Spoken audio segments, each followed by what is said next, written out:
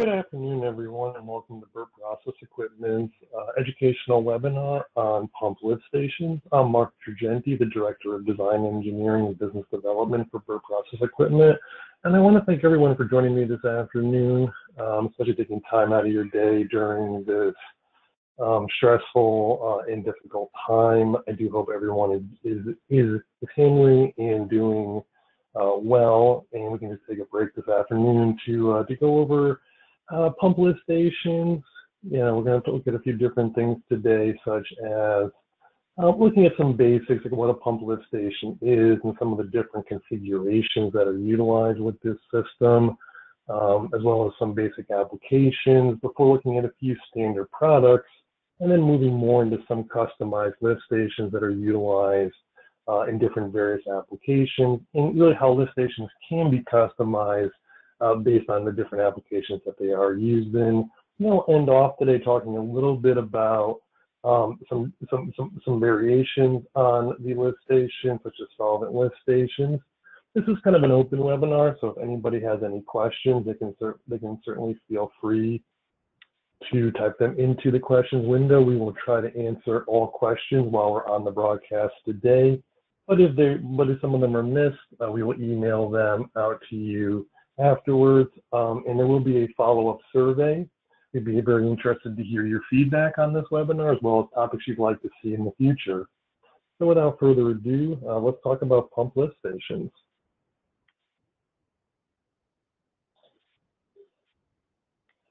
So, what is a pump lift station? A pump lift station is a device used to move solution from a lower to a higher elevation, or from a location where gravity flow is just not possible or practical. And that comes up quite a bit. And I know there is definitely municipalities out there on different applications where obviously you don't want to insert a pump if possible, because gravity certainly doesn't have any of the inherent risks or points of failure that adding a lift station do. But in a lot of different applications, there is a need to add a pump lift station, whether it has to do with just the elevation of the drainage pipe, the need to transfer this to another application or system, if you're using it more on a process side, or if it's a retrofit application where you're adding in a new space and it's not possible to tie into the gravity line. That's really where pump lift stations are utilized. And they're utilized across really almost any different industries, from the biopharma, semiconductor, food processing, government applications, municipal applications use them quite a bit as transfer stations, and college and university laboratories as well. We're going to focus today primarily on lift stations, which are utilized more for process waste, as opposed to things that are used more for like sanitary waste. Although they do utilize a lot of the similar characteristics, some of the technologies that are utilized in them, such as the pumps, the instrumentations, those are a little bit different depending upon whether or not you're moving more of a sanitary waste stream, or you're using more of a process waste, or just a process in general for transfer, because not all lift stations are solely utilized on a waste system. A lot of them are actually utilized for transferring bulk chemical for use in an actual application. So let's talk about lift station basics here. So standard lift stations, this is one of the big questions that comes up often is, if I have a processee, whether it be from a lab chase or from a floor, from an entire building, how do you really size a lift station? Both the actual volume of the reservoir as well as the pump. And really at its heart, a lift station is nothing more than a collection vessel with a pump or set of pumps on there, which are then designed to collect and then transfer the fluid to another place.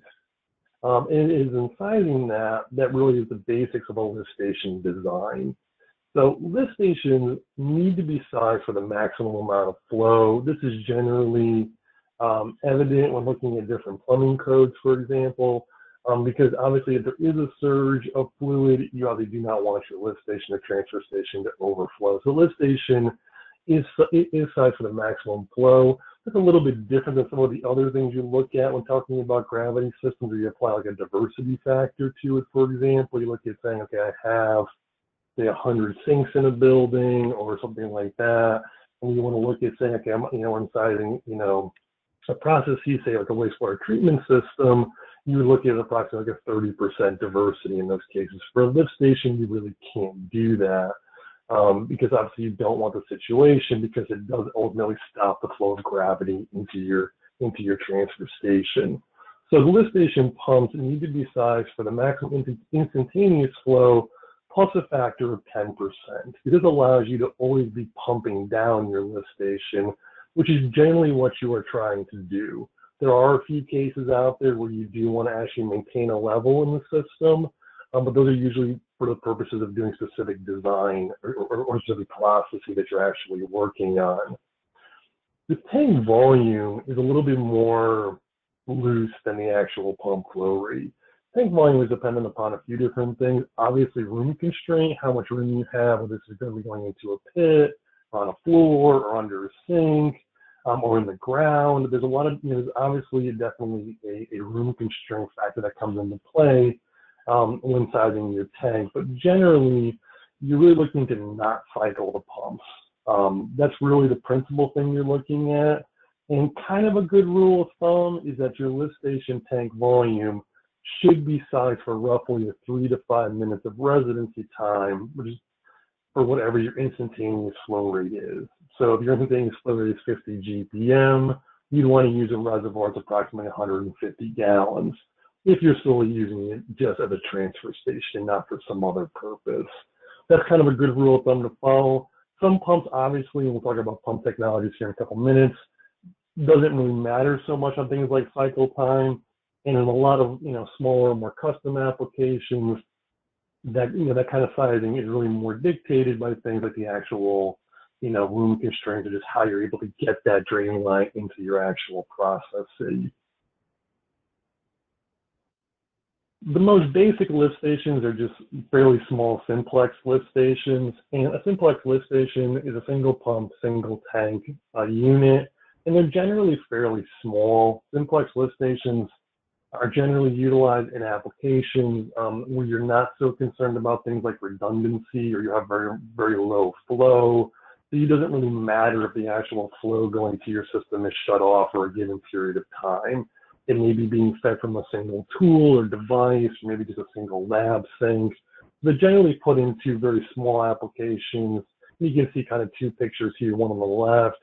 This is a fairly standard unit. You have a vertical centrifugal pump and a tank, and then one on the right here is a more custom unit where they're bringing a specific process in there from a particular tool. And this is obviously like an all higher end material construction and an interoperated diaphragm pump based on what's actually flowing into it. But fundamentally, they work exactly the same way.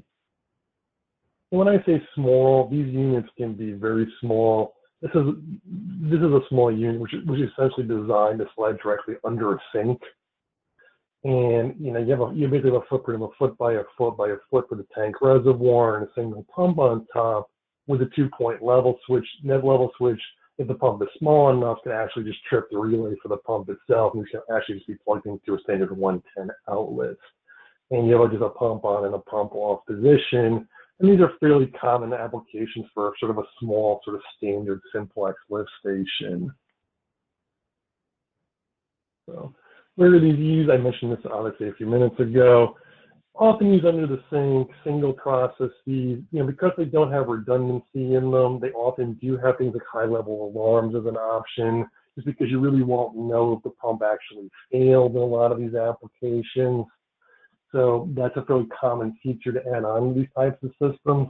But simplex lift stations are generally only utilized in maybe non-critical applications or very small footprint applications where there just isn't room or necessity or the need to expend the much capital cost to put in a larger, more robust duplex style lift station.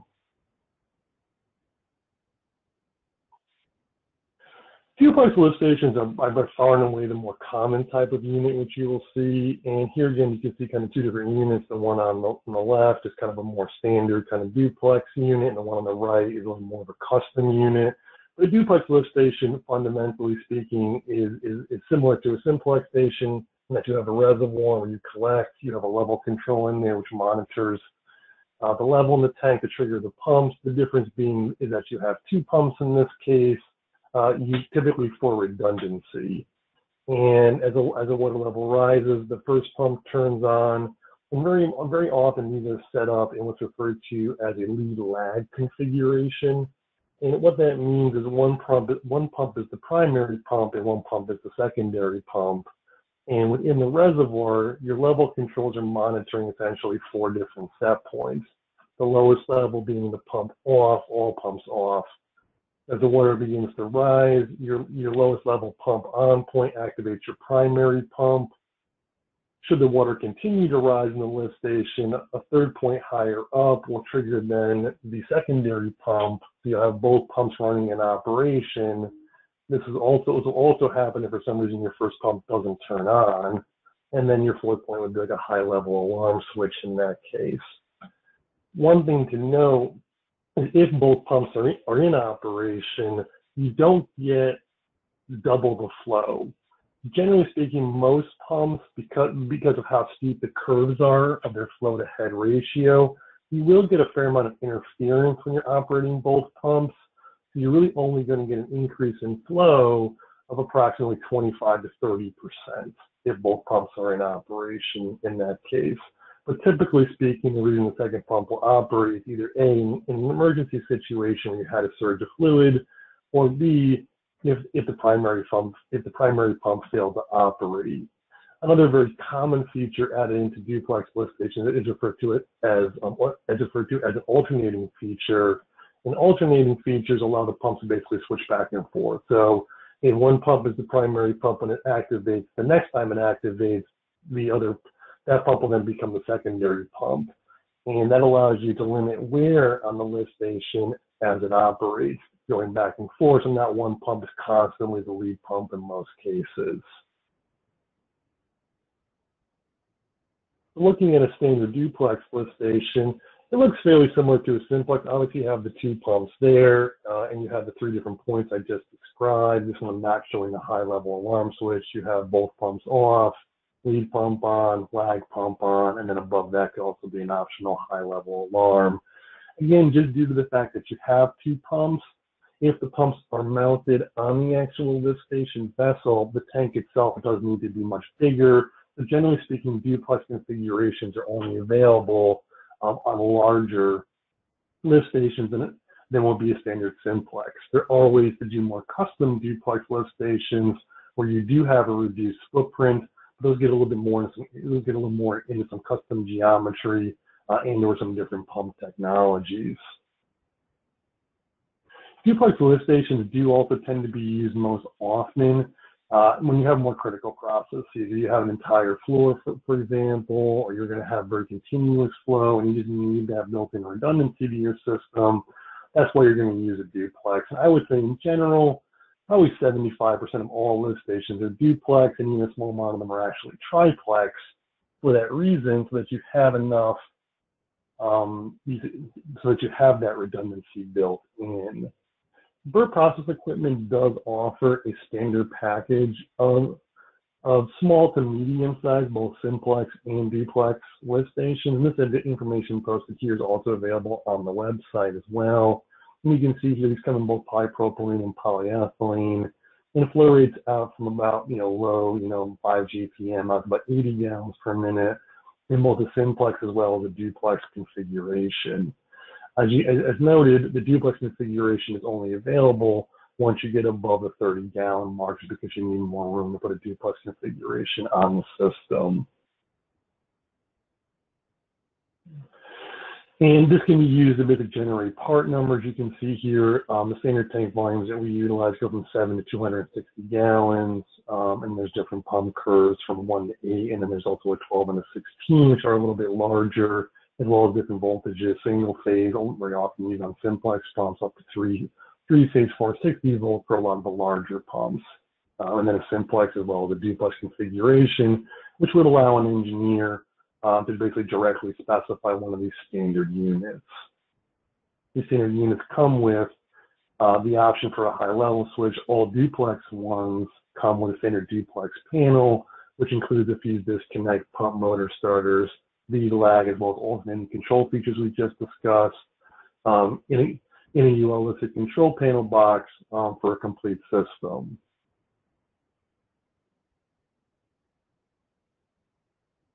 In addition to the standard ones, there is a number of different custom lift stations that can be built depending on different applications. And a lot of the sort of fundamental aspects of lift stations that we just discussed still applies here when talking about custom lift stations. What really comes into play when talking about custom lift station can be the volume, different materials that are utilized, pump materials, whether or not the unit is going to be in a hazardous duty location, if you're using the actual lift station for a different purpose, such as using it more as like an equalization tank. So that's where a lot of the different custom applications come into play. You can even see here, you have a number of different pump technologies. The one in the upper left-hand corner that has large stainless steel self-priming pumps. The one in the middle right there has air-operated diaphragm pumps. That's also a Class 1 DIB 1 unit. And the two on the bottom have larger vertical deep set impeller pumps. So, kind of how do we define a custom lift station? And when I say custom, I mean these are basically built still to a standard. They're just utilizing pump technologies, controls, instrumentation, and really fits into a specific process application. And these flow rates can range from very small, like 1 GPM, such as that very small one I showed you guys earlier, which was obviously used, which was the simplex air-operated diaphragm pump, up to 1,000 gallon per minute systems where you're using much larger either cell primers or like a deep set impeller pump. Let's say you're transferring waste out of an entire plant application in those cases. Also, pump technology varies. Our standard units utilize a vertical centrifugal pump, but a lot of the more custom units utilize horizontal centrifugal pumps. They utilize horizontal self-priming mag drive pumps, which is very common if you have a lift station, for example, buried or located deep in a pit, and access or confined space to getting down there to access the pumps can be difficult. You put more of a self-priming pump on there. Positive displacement pumps, or for example, air-operated diaphragm pumps are very common for a lot of the same reasons. One, they are self-priming, and two, they have the ability to move some level of solids or slurry if that's going to be present in your system. Gear pumps, deep set vertical pumps.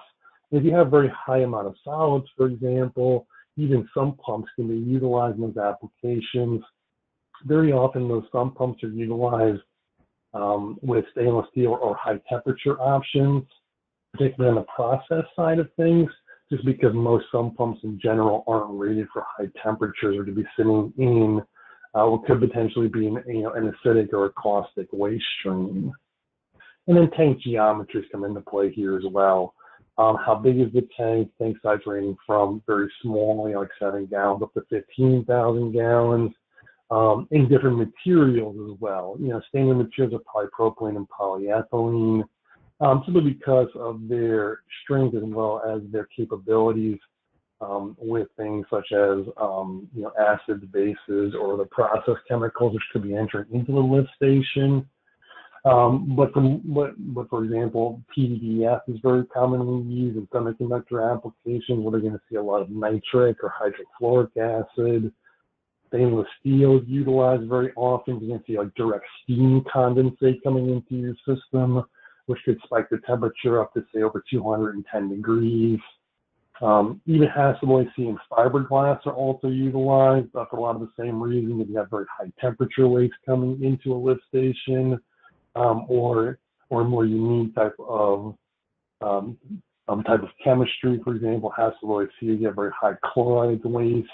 At a higher temperature coming into your system as well. So there's kind of a lot of things that can go into making up a custom lift station. So that kind of highlights a lot of the sort of main points, but it's probably best to look at a few different examples here, which would really show kind of really what I mean by a custom lift station. This one here is a double wall PVDF lift station. This is I mentioned before, is utilizing semiconductors for HF waste. HF waste is very commonly utilized when doing semiconductor etching. So because of the safety concerns and handling hydrofluoric acid, which is a level 4 skin contact warning chemical, this entire lift station is double contained. It has splash and spray protection as well. You have leak sensors. You're utilizing air-operated diaphragm pumps, which have the ability of very high suction draw, so you can really pump the entire tank down. You have tank leak monitoring. And again, because of the critical nature of this, you have a more robust control scheme. You have a PLC-based control system here, which can communicate back to the BAS system, let them know any of these alarms, shut down upstream processes in that case as well. But at its heart, it's still just a basic duplex lift station. It just has the added safety features involved because of the waste coming into it. And it is a unique material. It's going to be PVDF just because of the chemical compatibility of the different waste streams coming into it. If your lift station needs to be located in like a clean room environment, for example, you may want to put in a cabinet. This, stainless steel comes into play. That has to be more of a wash down application. TENV motors to eliminate particles, for example, coming out of your system. This is kind of more of an example. This is actually a full duplex lift station, full air pneumatics located in a cabinet. So that basically also eliminates a lot of the different noise and vibration coming out of your lift station, just based on where it's located in your actual facility. Again, and then it's obviously just taking essentially one of the more standard kind of configurations, but scaling it up to a much larger flow rate. So in this case here, this is actually taking a pharmaceutical plant waste, and that instantaneous flow rate is 250 GPM. So again, based on the residency time we were talking about earlier, of 3 to 5 minutes, this would put you about 1,250 gallon tank. All stainless steel, just because you're in a pharmaceutical environment, in this case, PLC controlled, along with VFDs in this case for power efficiency and for monitoring of the system. And this would then be utilized to transfer into the drain or into potentially like a wastewater treatment system downstream of your application to allow for better treatment. This one here, because it is actually transferring into a pH system, they're actually using it for pH monitoring as well. And using it more as a, really utilize that for feed-forward control going into a package wastewater neutralization system. And you can kind of see here the P&ID for a unit like this. You have a tank, level transmitters in this case, because you have adjustability in the set point. That's very important if you're trying to control flow downstream to your system. This is one of those cases where you actually would potentially want to control flow, as opposed to just sizing it for kind of that blanket 10% flow over your normal maximum inflow to allow for better control going downstream to your pH system. 2 sets of pumps, pressure switch to monitor for pump failure, pump clean out ports downstream as well.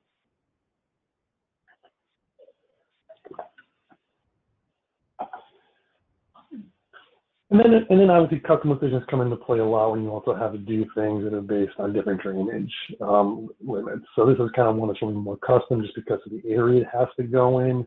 It's a fairly high flow, but it's coming into, so they need a fairly large tank, but you're basically putting this down into basically a pit, basically putting it down into a pit at that point. So you have kind of longer tank, and this is more with the self-priming style pumps, which would be utilized here to basically draw out of a tank like that. It's a double wall construction for leak containment. You again have ultrasonic non-contact level in this case, and then like a duplex pump arrangement as well. As I mentioned earlier, not all lift stations are necessarily utilized for waste streams. This is more of an example of a lift station which is actually utilized to transfer chemical into a CGMP area. In this case here is actually using a pharmaceutical application. They're transferring glycol into a process area. This is a simplex style lift station in this case.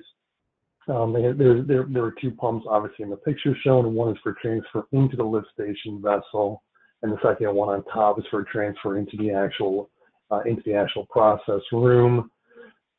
Excuse me. Because of the nature of what this is transferring, because you're obviously using this into a CGMP area, everything is FDA approved plastics, orbital welded, sanitary design, sanitary air operated transfer pumps as well. And again, this is only a simplex application more because it's really holding the pressure line to the actual system as opposed to doing true transfer in this case. Looking at a P&ID of this, kind of going from left to right, you can see there the pump which is coming out here of the drum, transferring into the tank. And then you have the pump here, which is drawing out, which is then going into basically like a hydrodynamic vessel, which is actually holding pressure as this goes into the CGMP area. That's just a kind of a brief overview of a lot of the different custom lift stations that are available. And as given the time frame for the webinar, there are many more examples that we could be going through. But I just kind of wanted to highlight really just kind of the basics here, kind of like, larger tanks, different processes, hazardous waste, to really kind of highlight how these different systems are actually utilized. Kind of a subset of custom lift stations is more like solvent or hazardous location lift stations, which you can see a picture of here.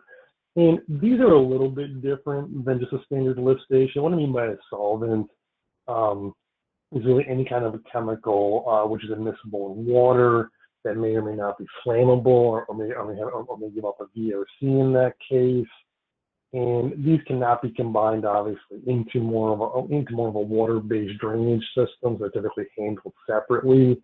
And because of the nature of their waste, very often they are Class 1 Div 1, Class 1 Div 2. They have built-in fire suppression systems.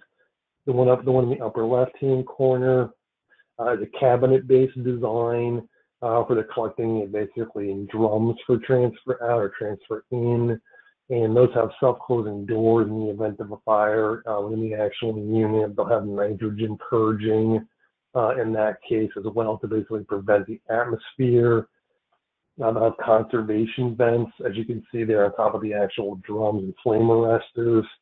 And then also the one on the right here is more just a standard lift station. It has a lot of the same features, the explosion-proof componentry, as well as the flame arresters and nitrogen purging as well.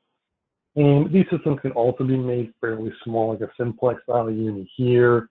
This is more of a cabinet-based system instead of a large duplex one. This is actually more for a simplex. This one's actually about the size of a standard microwave.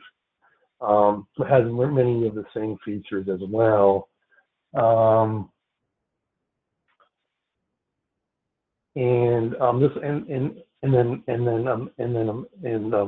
kind of systems will be, these kinds of systems will be utilized kind of like, very similar to how the point of use when these smaller simplex lift stations are utilized as well.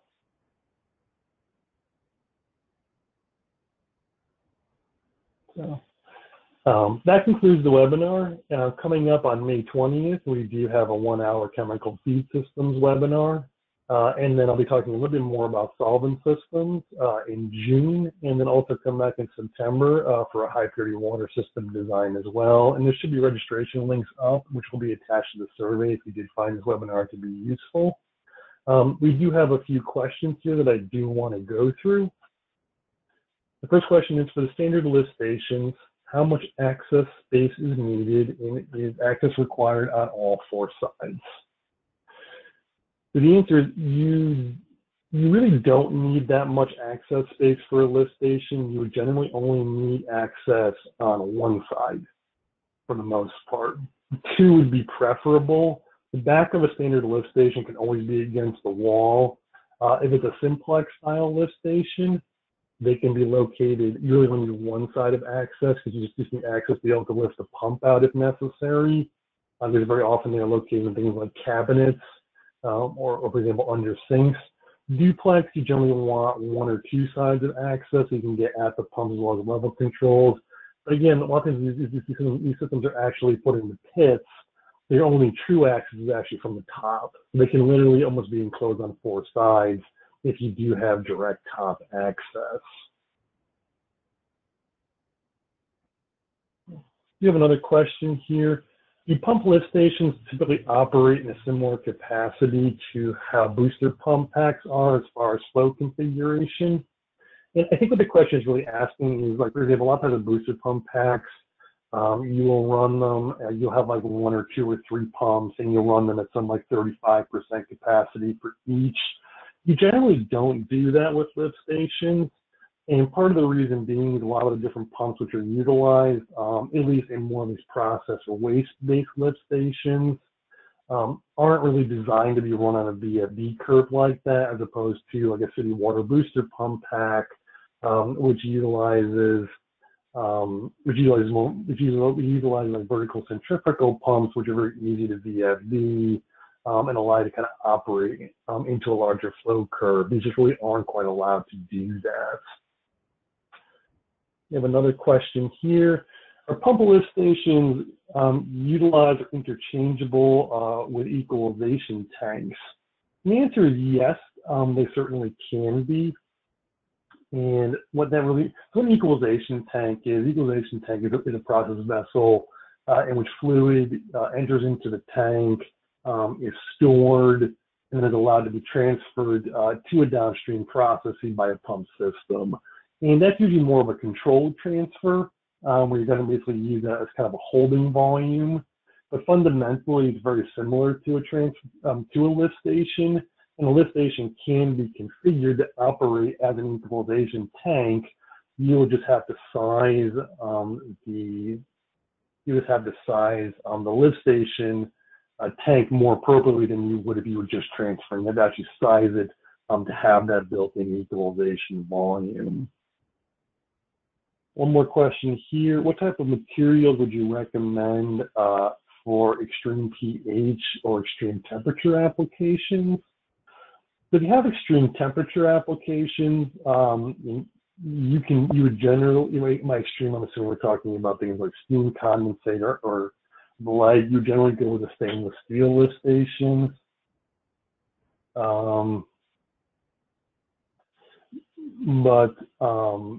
As far as the more extreme pH applications, it does vary a little bit.